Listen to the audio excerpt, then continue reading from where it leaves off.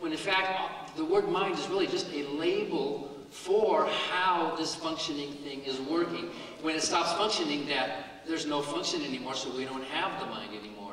You are making this mistake of reifying a label for a function and changing a concept into a thing. And that's the kind of mistake that a lot of religious people make when they talk about things like love or forgiveness or God. They take these words that represent concepts and then think that they're actually representing things in the universe when they are not. That's the mistake you were making. Okay, thank you. Well, we'll move on. Do you have a question for Mr. D'Souza? Or Mr. Barker? My question is directed to both of you if you want to answer it. In order to have a debate, you need to be able to switch to the other side if you presented with enough evidence. So my question to you, both of you, is what would it take in terms of evidence or arguments to believe in the exact opposite of what you've been arguing for or debating for the past hour? I'll answer that first very quickly. If the graves of Corvallis, Oregon were regularly opened and dead people crawled out of them and walked around and went back to their homes and their families and their jobs and said, I'm here, I was dead, but I'm back again, I would change my mind. I promise you I would change my mind. I'm not opposed to the concept of life after death, but I need something more than hand-waving to get there. I need something that would be fascinating if there were life after death. I would embrace it. If there's a God, I would love to know that. I would have a million questions to ask him. And the first thing I would say to him is, God, I forgive you. In any event, I don't know if he'd forgive me, but we atheists aren't closed-minded. We don't have this scientific opposition, evidence.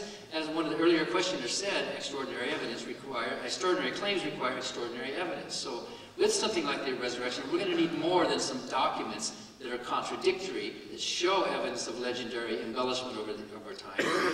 I don't rule out the possibility of the resurrection of Jesus, but I put it at a very low probability. All historical claims are probabilistic. Alexander the Great probably did exist.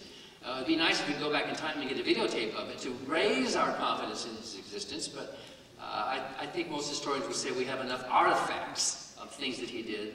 So yeah, there's all sorts of things that would change my mind. If Jesus were to materialize on the stage in front of me, like he did in the New Testament, that would change my mind, and I would say, Dinesh, you were right. There's plenty of things. Atheism is exquisitely vulnerable to disconfirmation. All we need is one or two evidences, and I would change my mind. I would be glad to.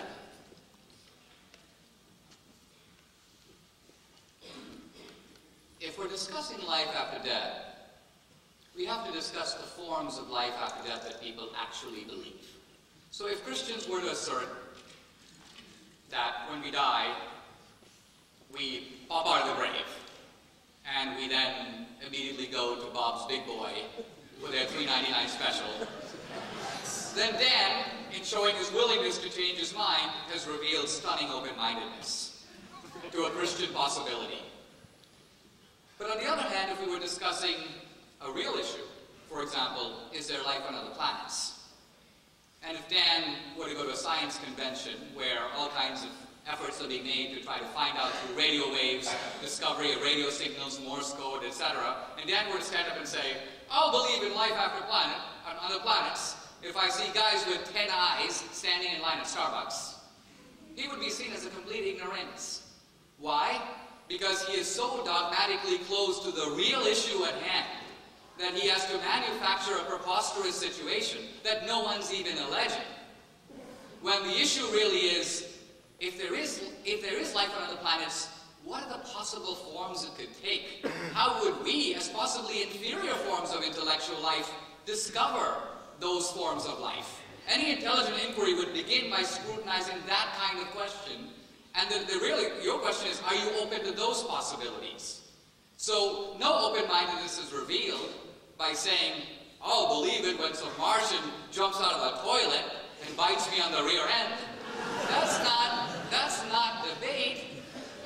That's showing a kind of amazing closed-mindedness in the face of a perennial human issue. Now, to answer your question, hey, is there life after death? I can't be sure. I say in my book, we don't know. In fact, one reason we call ourselves believers is we're not knowers. We're believers. There's a difference between belief and knowledge.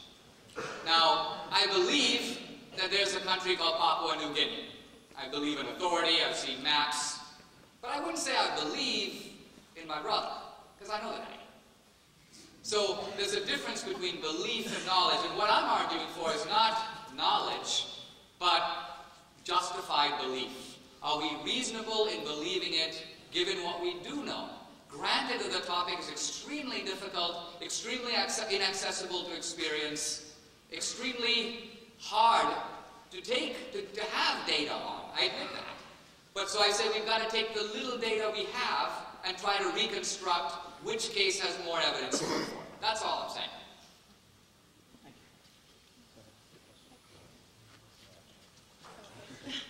My question for Dr. D'Souza is, do people who have near-death experiences ever see hell, or do people more often see heaven than hell?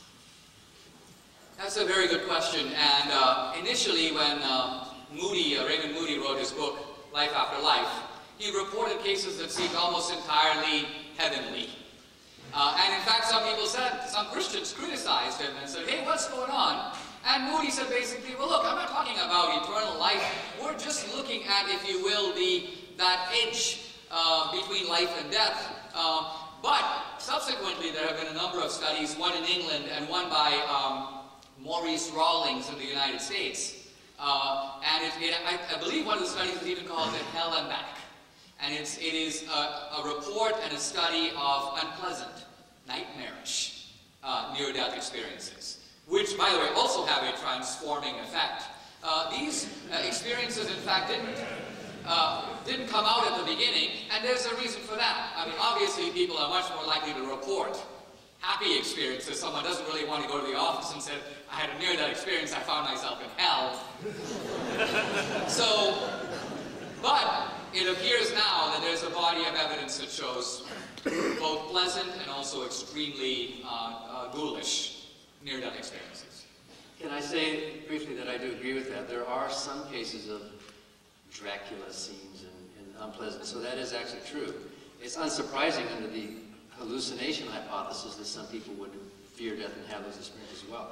But something that's fascinating is that almost never in any of these near-death experiences do people report seeing what the Bible describes heaven as like. The Bible calls heaven a city. Very rarely does anyone report a city, except for that woman from Guam who was landing in Los Angeles to see her dead daughter. Usually it's pastoral scenes. Usually it's fields of poppies and corn, and usually it's like a river. In Japan, they tend to see rivers a lot more for some reason. So if near-death experiences are a glimpse of the afterlife, it's nothing like the heaven described in the Bible. Thank you. Hey, Mr. Barker. So, I had a question written down that I showed him. I have another one right before. When your mother-in-law passed, were you a pastor? Yes, I was a believer at the time. Thank you for bringing her to God. Thank you. To what? Thank you for what? Bringing her to God. I didn't bring her to God. Thank you for leading her. Now, She was already a Christian before I even met her. She was already a believer. Now, can you read Greek or Arabic writing? I can't hear your question. Can you read Greek or Arabic writing? Arabic? I can read Greek. I can't read Arabic. No, I can read Greek. Neither can I. This is why people who are born blind can't report colors. They don't know what they are. They can feel things, so they can. Thank you. Do you have a question? That was it. Read one. Okay, thank you. Well, my answer to that non-question, I guess, is that the fact that people who are congenitally blind report a visual experience, which is most likely explained by the fact that they are hearing what's happening and reconstructing that in their own way, is evidence for hallucination. Because if there is a soul that's separate from the body, then why would some people's actual soul that's going up to heaven not be able to see color unless it's dependent on a particular brain state? Those hallucinations are dependent on states of the brain, and that is one small evidence that what's happening is hallucinatory rather than an actual real separation from the physical body. That's all. Right, but you're not confronting the real thrust of the evidence with blind people. The issue is not what they see in color or they see in black and white. The issue is that they report things that they have no possible way of seeing at all. If their mind is hallucinating and reconstructing, let's say, imaginary experiences or experiences from other times and places, How do you know that there are 3 orderlies in the room? How do you know that they're wearing, the doctor is wearing a tie? How do you know that a forceps is on the table? How do you, in other words, it's the specificity of the experiences described in these studies that requires explanation. And to simply say hallucination is missing the correspondence between these descriptions and the actual stuff going on in the room. That's the issue that needs to be explained. No, those descriptions are not that specific. We're going to You have have to never read a single study on the subject. I've read many of those reports. I've read those reports. Thank you, from guys. those We're going to people. have to move on. And they are not that specific. They are discrepant. They report things that didn't happen. And we have time people for are able one to more read question. discrepant. So one last question, and we have to close. So go ahead. Okay, so for Mr. D'Souza, you spoke in your rebuttal about like the mind-body duality, and you also stated your position on the soul as being a faculty or a moral faculty that tells right from wrong. My question is, does that relate to one's personality as they are in the world because of the mind-body duality? And also, is this dynamic? Does the state that you are carried over to heaven in, does it change depending on when you are taken to the afterlife? For example, Mr. Barker would have been many years ago a preacher. Would his soul or moral faculty have changed from then to now?